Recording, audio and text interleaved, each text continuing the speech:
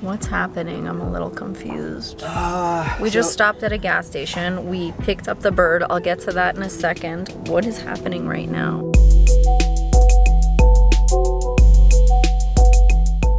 Hello my sniffers and newbies, welcome to my channel. My name is Marlene McCohen and this is George, and we are on a very special mission today, but it's actually a very sad and heartbreaking one. Now, before I get into what this is, I want to tell you that this is a very sensitive subject, and there's going to be a few other disclaimers that I want to let you guys know about. So this is the story. One of my sniffers and viewers that I had apparently met at Bird Mart left me an email saying that she is homeless. She's young, she's 19 years old, and she has a bird. She wanted to know if I could take her bird. Now, before I go into any more on this story, because I don't actually know what's gonna happen, just wanna let you know I probably will not film her unless she wants me to. I probably won't even ask her. There may be small pieces of it that I can get, but obviously the reason I'm covering this is because you guys probably gonna need to know why there's another bird in my house, and I'm gonna cover it from my perspective, not from hers, because I don't want anybody to be shamed or embarrassed, but I want you guys to know that the world that we live in is sometimes hard. Another disclaimer that I want to say to you guys is that I'm not in a position to take in a bunch of birds. You know this. I've gotten so many emails and I've turned so many people down because I saw that they were in a position where they could probably handle it themselves, but I always do offer to try to rehome birds instead of me taking them. So I just want you guys to know, because sometimes things can look like I'm just gonna take all the birds in the world, and I don't want things to look like that. But what I did realize here, no, we do wish we could, but what I want you guys to realize from this video is that I felt like this is a little bit of a dire situation. If this is the situation that she's truly in, it is an urgent state, and this is a young girl that doesn't know what to do, so I agreed to take her bird until she can get back on her feet. Yeah, we found out yesterday, so it's kind of an urgent. It is urgent. Immediate next day situation. I think last night at 11 p.m. we found out. I hope you guys understand. Sometimes I get very nervous about looking like, you know, I'm just gonna bring in a bunch of birds, but I do intend to rehome Nellie and Monty. Merlin came to me in the most miraculous way. It's just kind of weird that that bond stuck and I didn't seek him out and he came to me. In the future, I would like to have a parrot rescue, so we'll see what can happen for us to do that. But in the meantime, I have to focus on getting content out and educating everyone and getting people to understand, so that if I ever do have a rescue, that it can be self-sustainable, because a lot of rescues, you know, when the people get older or die, there's no one to take in all of these birds, and my goal is to systematically create something that the birds that I do rescue can be taken care of for the rest of their lives and mine and after mine. So that's a story. I just wanted to let you guys know what's going on. We try to help however we can. If we get there and we feel like we can help in any other ways, I really don't know. She has no Wi-Fi. She has to go to McDonald's to talk to me. I can't even call her on the phone. And another thing that's crossed our mind, like, this isn't the best thought in the world, but you have to think like this, is you always got to think like, what if we're being set up to go somewhere? But I doubt that. Yeah, I doubt it. We're driving an hour away just to see if there's any way we can help. I just felt like I've met her before, and if I meet you, you become my friend, whether you know it or not. I just really want to see what I can do. I'm only one person. Lucky I have someone like George that makes us two people, but in the end of the day, there is a crisis with animals, and especially with birds. So I'm gonna put the camera down. I'll fill you in when we get back. I want to respect her privacy. I don't know what is gonna be the situation. Stay tuned.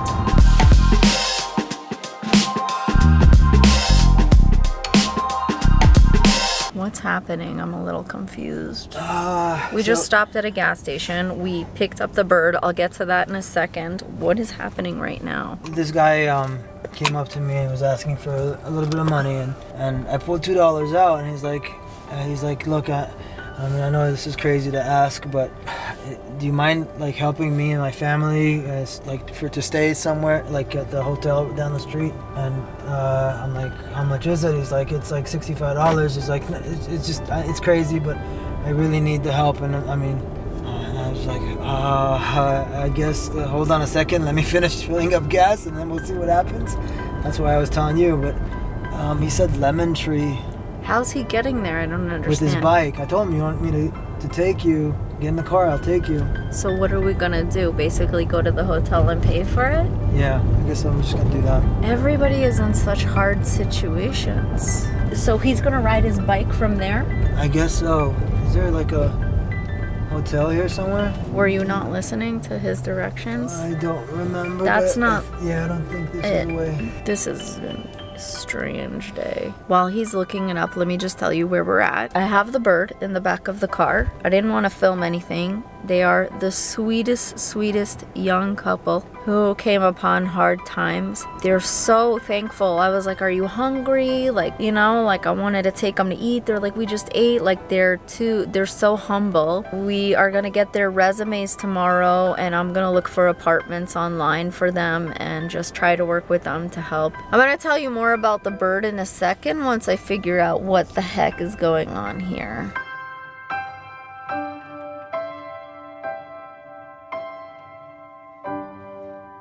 Is it the office? I guess that's the office. I don't see any family like waiting for him. He seemed really like he was gonna cry. I know, he did look like he was gonna cry when I looked back.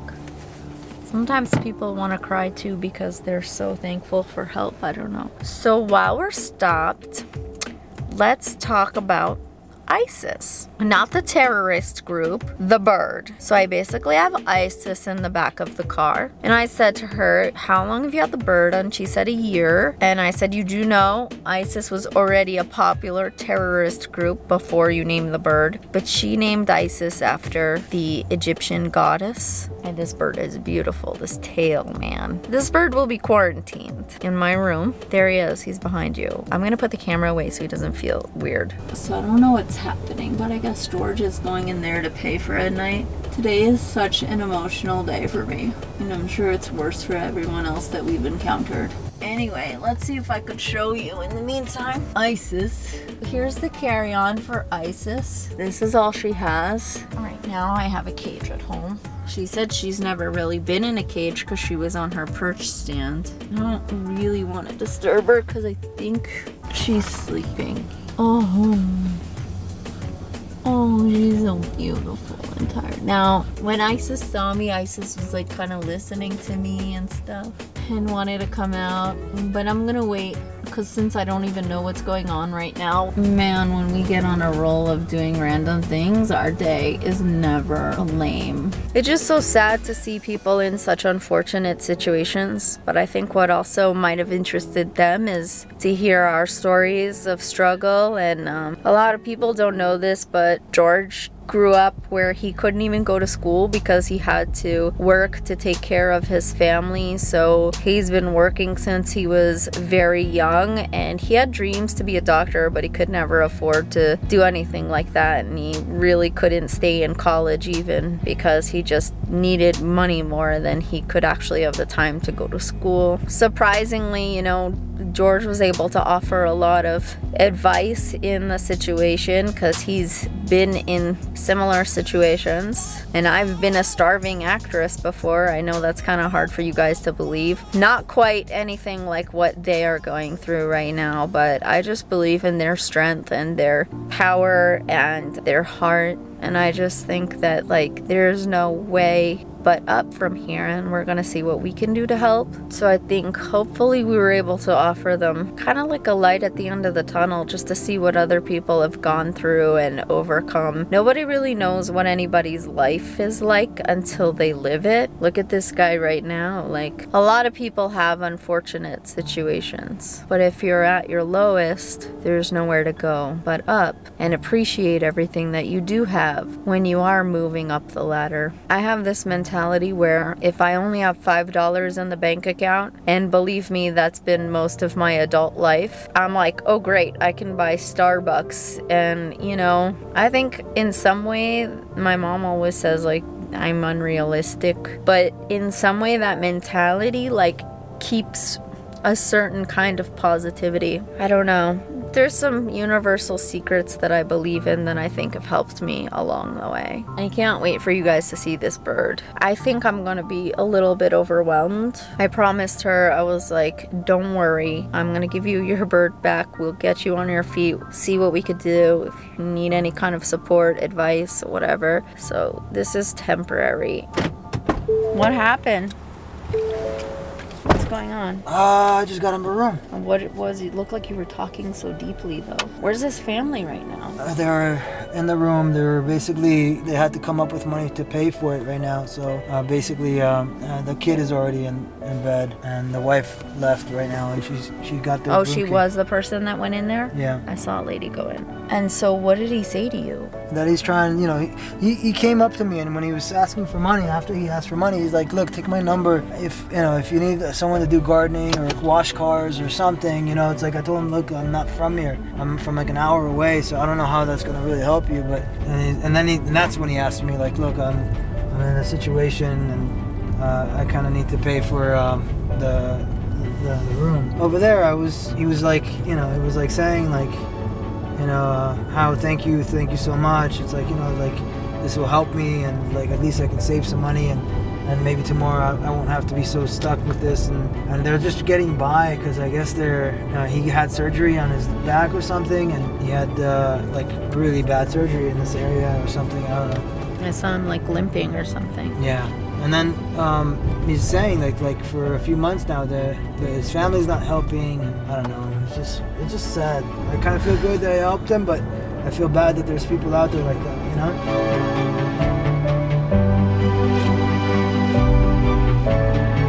Trying to film ISIS. Wait a second. I probably can't even title the bird's name in titles. I saved ISIS. I brought ISIS home. ISIS joined our family. Oh, and I was telling him how we came out here to help somebody else out and we're just picking up a bird and that you're like, you know, a YouTuber and that's what you do and this is weird. We were meant to help somebody out today. Yeah. So that's the story for now, and it just really, guys, like whatever you think you're having a bad day, somebody's having a really bad day. Okay guys, it's been a little crazy in here adjusting to all of the birds. I kind of missed some of the action. Basically, Isis, as soon as she got out, was like trying to get on every bird's cage. Like she was obviously longing for a cage. Her owner told me that she hadn't ever had a cage in her life. She had only been in a cage like 2 months. She was always free on a stand. So she knows what a cage is because she had one, but also being in this carry-on, I think made her really just want a little safe spot. We're gonna see her in a minute. Merlin's getting his soak and serve. George made Merlin pasta. All the birds ate, and now Merlin is having some water. So cute. We don't know what it's gonna be like. Ironically, as hectic as it is, between me and George, like working as a team, we got this done. We got them all ready to bed very efficiently. I wouldn't have been able to do that while holding a camera, but I'm gonna show you Isis, and then I'm going to Isis. YouTube, please do not demonetize this video. Coming with me. Yeah. Yeah. Good night, Merlin. Oh, he went up there ready to go. You're ready for bed, huh? He's been doing a lot of cat noises today and a lot of phone ringing. I'm gonna cover this properly and then see you in a second. Where's Isis? Oh, this cage is so empty. I need to put toys in it tomorrow morning. But actually, the first day you get a bird, you don't want to have toys. You want them to focus on you. Hey. Oh, you ate? You're so beautiful in there. Look at your blue eyes. So beautiful. Oh, look at that tail, guys. Oh, I'm gonna get you a cover so you could have one good night's sleep, okay? Tomorrow we'll deck this cage out with toys. Guys, I'm just thinking of titles for this video. I joined ISIS. Okay guys, I guess it's time for bed. Thank you so much for watching this video. It's important to me that you guys know that this is not how I expected things to happen. I'm just trying to help birds and people. You know, sometimes people need help. So I won't really be appreciating any comments about, oh, look at you taking in all these birds. Like, I am planning on putting myself in a situation down the road where I can create a rescue, and those of you that are on my Patreon, you know what you're there for, and we will build something together that's sustainable. So thank you. Thank you guys so much. Check out all my links below. Just remember guys, whenever you think you're having a really bad day, someone else always has a worse day. So it's always kind of good to at least be dealing with where you're at, because it can always get worse. And I just want to tell you this one thing. Somebody asked me why I'm always in a good mood. I said, because the day that my bird George died was one of the worst days of my life, and no other day deserved that kind of despair. Meaning little things like, oh my god, I didn't find something, or I lost something, or I don't know, just things, you know, stupid things that we let bother us. It's like, I realized they didn't deserve any value of sadness like that day. And when Picasso left. So comparatively, I won't let myself be like that. Alright guys, I love you so much. Bye.